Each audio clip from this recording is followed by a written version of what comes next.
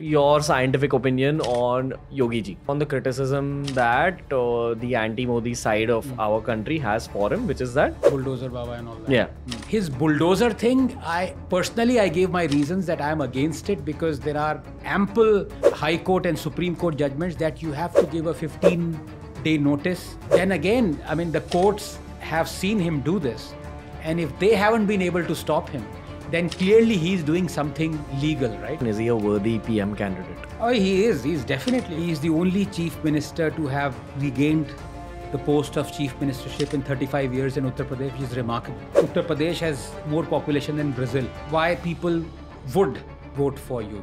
You look at the GDP per capita of Uttar Pradesh, the number of schoolgirls who are going to school, and you look at the health, which is remarkable after 5 years of Yogi.